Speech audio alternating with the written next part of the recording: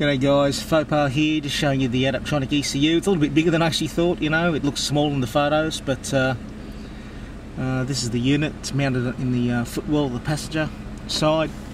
Got the loom coming down here on the left hand side.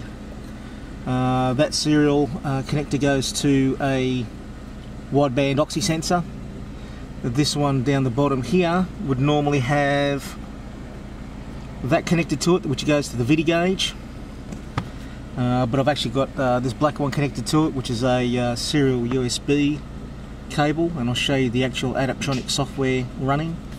The actual VIDI gauge is mounted up in here, which is in the glove box.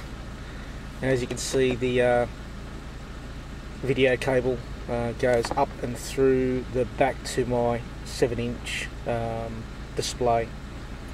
And you change all the settings on that via infrared remote, and you can have up to 7 gauges operating. You can dictate which gauges you want, what colour it displays in, so that's pretty cool.